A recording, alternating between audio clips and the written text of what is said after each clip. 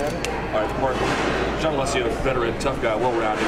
Defensively, was he where you thought he would be? Was he as strong defensively as you had expected? Yeah, he's very tough. He's got about 50 fights, so I mean, he's not a super specialist in any area, but his experience and caginess, can allow him to capitalize when someone makes a mistake, and due to his experience, he's not going to fade, and that can be the most dangerous type of opponent. So, I've only had 15 fights, so there's still a lot to work on, but winning's winning. Was there a particular kind of attack you wanted? Were you looking for the back? Were you looking for maybe, you passed his guard quite a bit, but not really moved him out that much. What were you looking for? I wanted to make it more of a wrestling match. With that being said, that may not be the most fan-friendly type of fight in general, but once you stop taking your strengths to your opponent's weaknesses, you're no longer an intelligent MMA fighter. So I tried to stay active on the ground. I wished round 2 and 3 would have looked more like 1.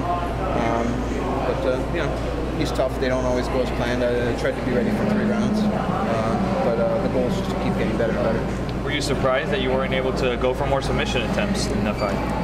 It wasn't so much to go for more submission attempts, but after I get the takedown, to not let him get back up. I let that happen in the second and third round, so I just like to work on my stabilization on top a little bit more, and even further more aggressive with the ground and pound. Why was George holding your shorts open there?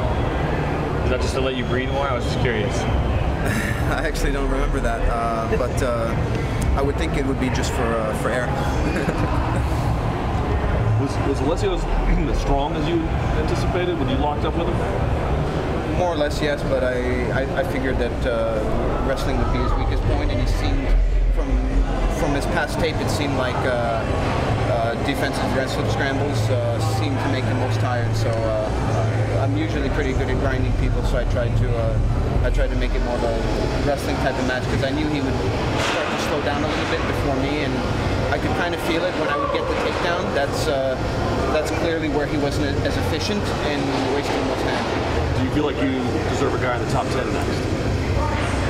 Yeah, absolutely. The goal is to keep fighting tough opponents. John's a different type of opponent than Matt Wyman. He has more experience overall, but not in the UFC. But I guess equally as tough. But got to be ready for whoever.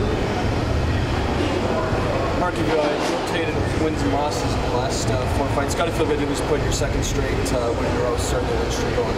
Yeah, absolutely. I've never got in this to lose fights, but you fight the best guys in the world. You're going to lose sooner or later. It was never easy, but the main goal was to just keep learning and growing. I only have 15 fights, so I've had hundreds of jiu-jitsu matches, so it still takes a bit. And coming from the grappling background, it takes time to learn striking, but slowly but surely. With 3 Canadian events coming up, I'm guessing the hope would be that you'd be on one of those cards. Yeah, I'd absolutely like to be on the later ones, but it was a tough camp, tough fight, so the body definitely needs to unplug a little bit. But yeah, Montreal or Toronto would be fantastic. Is the striking clearly the area that you want to work on the most, or do you still spend more time improving your grappling, keep your grappling great? Well, you can't forget your strengths. You can't forget what got you there. But with certain type of opponents, you need to show some versatility. The idea in this particular fight was to make it more of a wrestling match, because that's where he seemed to fade and have the most trouble in his previous fights that I studied, his more recent fights. But I definitely have to keep working on my striking, no question, and just be as well-rounded as I can, have as many tools as I can. All right. Thanks, Mark. Thank you, guys.